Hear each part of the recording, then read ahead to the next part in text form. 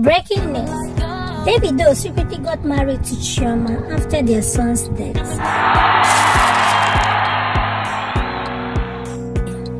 It is officially Mr. and Mrs. Adeleke. But before we dive right into the video, how are you guys doing? Welcome once again to my channel. To all my new subscribers, thank you so much. To my old subscribers, you guys are the best. I do appreciate all your love and support.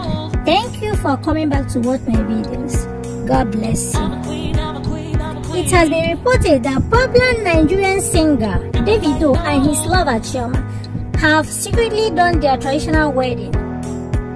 This is coming weeks after the couple lost their 3-year-old son, IFEANYI. The traditional wedding, which was attended by few family and friends, held on 6 November in Davido's father's house with no camera allowed. Chioma's bride price was paid in full. Though Davido, before his son's untimely death, had earlier informed the public that he and Chioma, his lover, would get married in 2023. The traditional wedding had to be moved forward following the tragedy that recently befell the couple. It was reported that Chioma, following her son's death, had told Davido that there was nothing more left for her to be looking at. Davido had to move the traditional wedding forward to console Chioma and give her assurance that with or without a son, her place is assured. Davido's family is doing everything to make the couple happy. Both couple are still mourning, and Chioma has lost so much weight. A recent video that revealed Davido having a haircut in his first public outing showed his eyes swollen from profuse tears. Chioma, on her part, is still trying to come to terms with the death of her son. Few weeks before her son's death, her personal room was gutted by a mysterious fire. The cause of the fire remains unknown till death.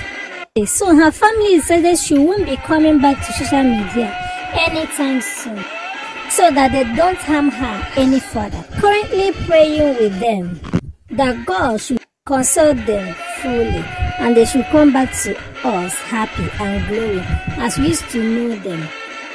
Congratulations to Mr. and Mrs. Adeleke. May God show you mercy. Please guys, say a word of prayer to them.